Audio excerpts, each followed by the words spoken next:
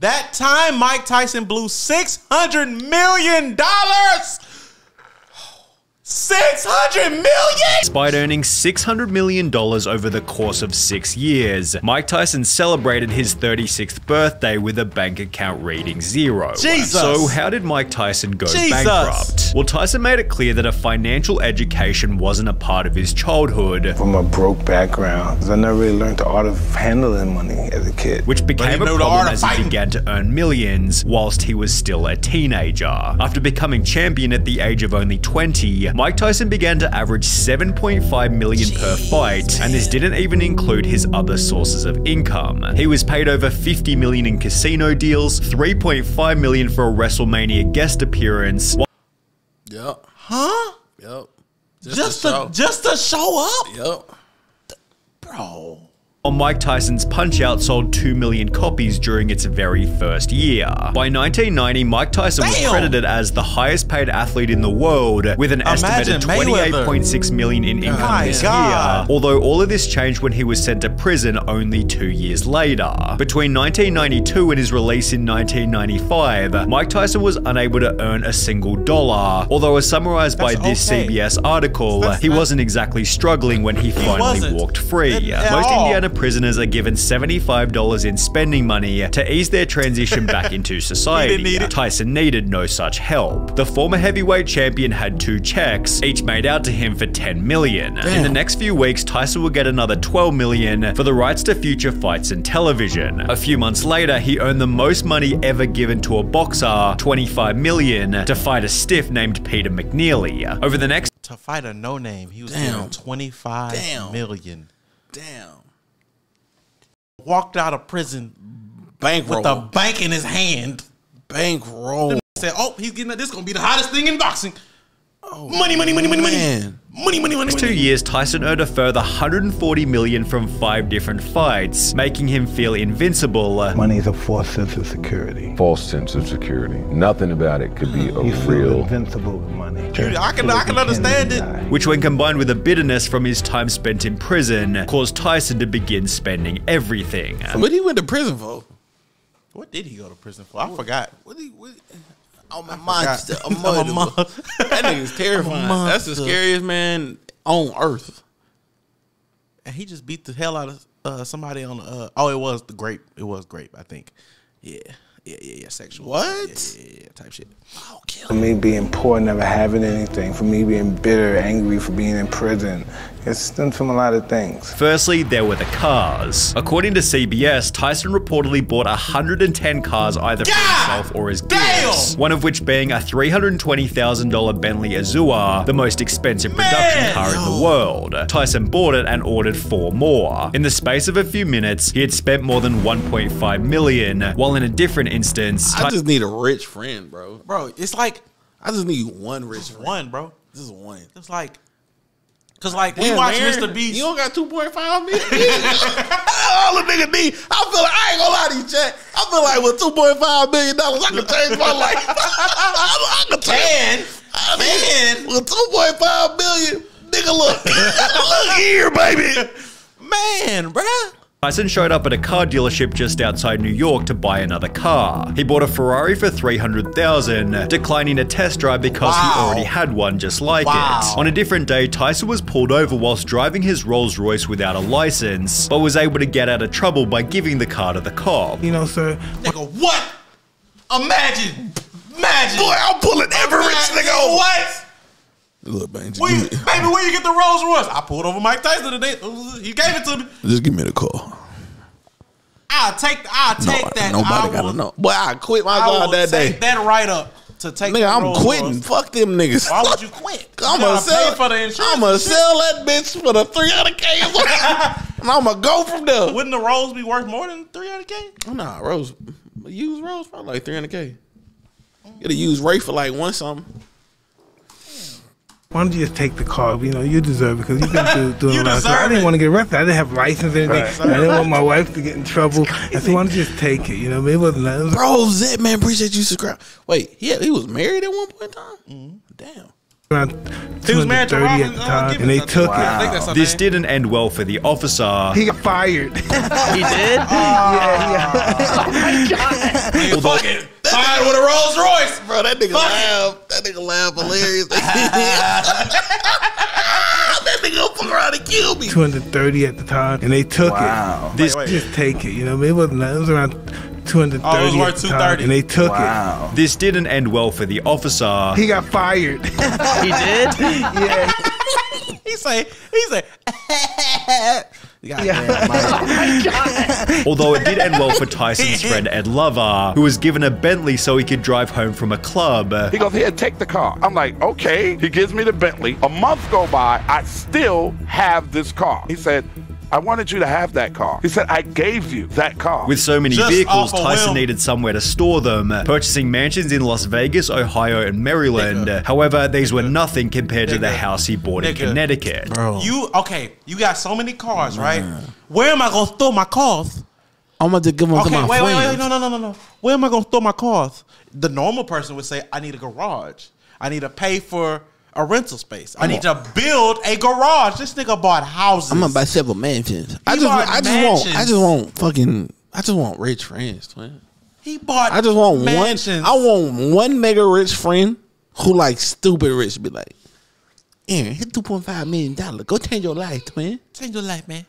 Jesus Christ. It featured 21 bedrooms and 35 bathrooms, as well as a full Damn.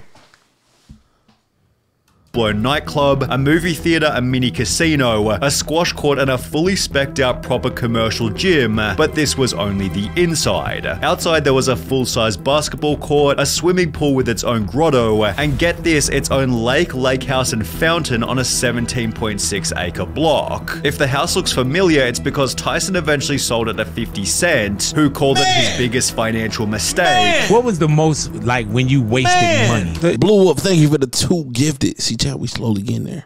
The Tyson crib was like that. Mainly because of how much the property cost to run. How much was the upkeep, guesstimate per year? About $700,000 a year. Tyson expanded on this in a different interview, It's gonna cost him $25,000 just to mow the lawn. Right? which when combined with his other houses meant gardening bills alone mounted to $100,000, although the gardener was still a minor expense compared to the things Tyson bought for these houses. As a gift for his first wife, Robin Givens, Mike spent $2.2 million on a solid gold bathtub, which was followed by their divorce less than a year later, which cost Mike a further $10 million in legal fees and compensation. Tyson had also dropped $410,000 on a birthday party and $140,000 on 2 white Bengal tigers, which needed their own specialty in clothes. Playing with tigers, Bro, This man is playing with the tigers. you ain't never heard the story? I heard the That story. nigga used to beat them tigers up, bro. To see the footage, to hear Mike go, yeah, I used to fight the tigers. It's one thing. Then he said- You can laugh. He said one time they thought I was the fool. Oh, you think you was a big bad? And I did. I socked him. I socked him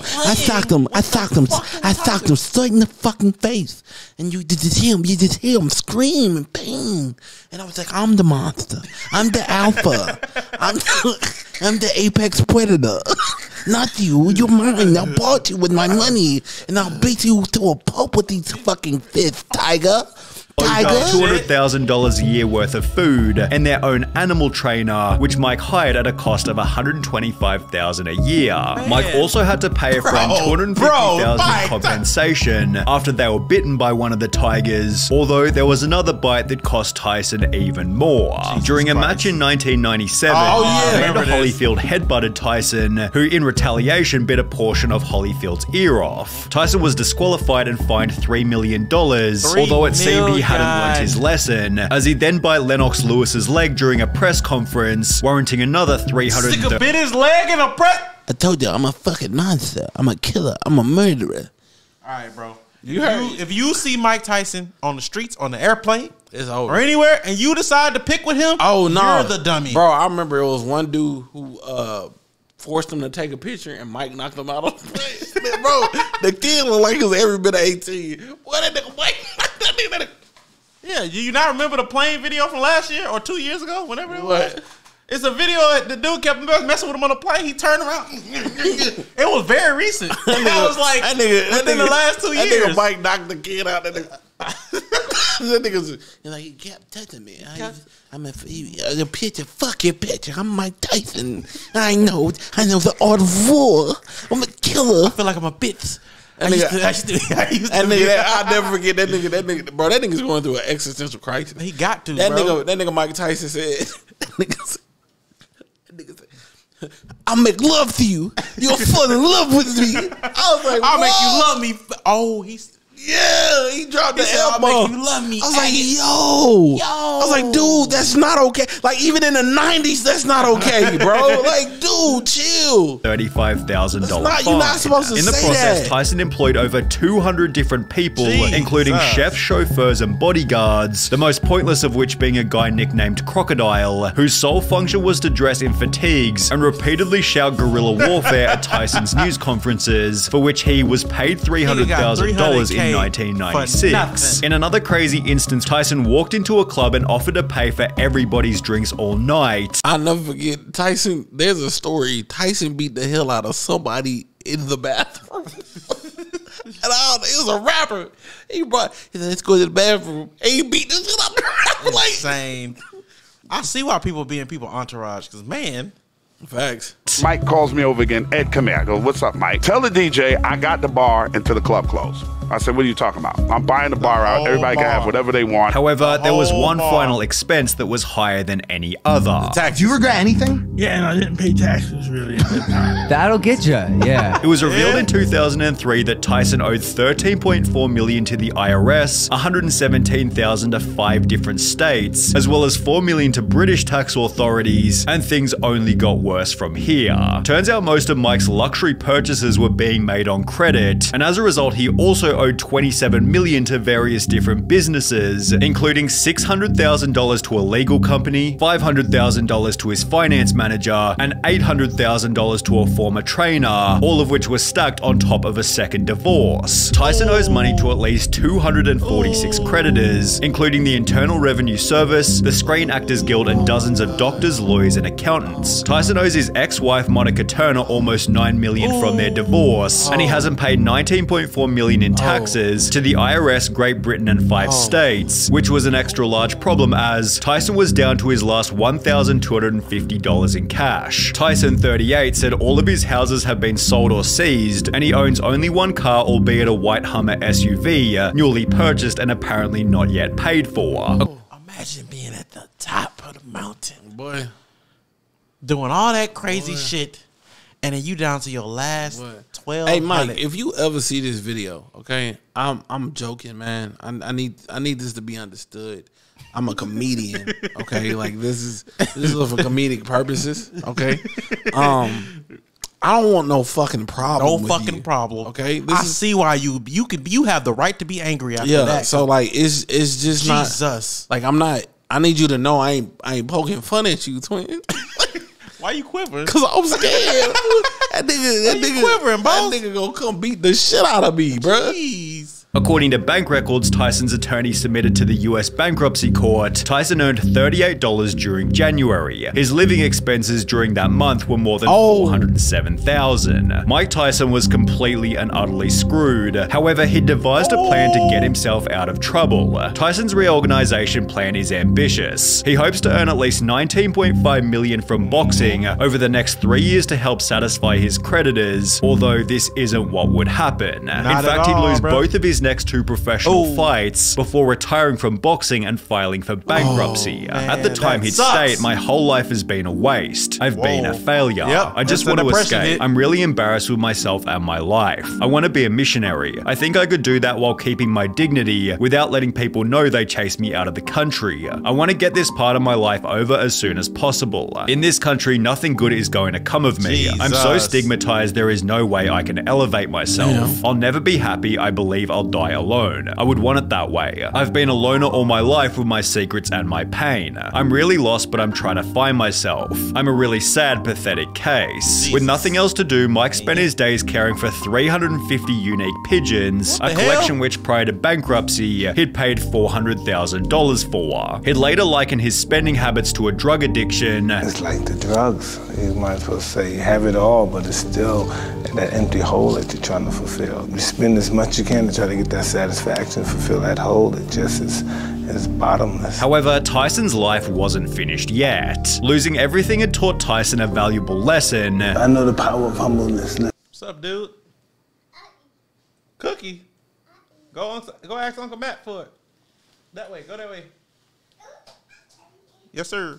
How did you learn that? I have to lose everything. With humility acting as a baseline for him to rebuild his life, Tyson took the lessons he'd learned and transformed them into a book, whilst his life story was also the perfect premise for his own documentary. On top of this, Mike landed a cameo role in both The Hangover 1 and 2, for which he was paid $300,000. Through these various media appearances, Mike was able to rebuy himself a pretty awesome house in Vegas, although he refused to let money dictate his happiness. Anybody that thinks a lot of money is gonna make them happy, they never had a lot of money. Because it don't make you happy. Yeah, oh no, it's gonna make you miserable. It can make you hate yourself. Since then, Mike has launched his own extremely successful... While I understand the point, a lot of money can't hurt. If you know what I'm saying, you learn from Mike's mistakes. You feel me? All I'm saying is I just want a lot of money. Podcast called Hotboxing and built a net worth of $10 million.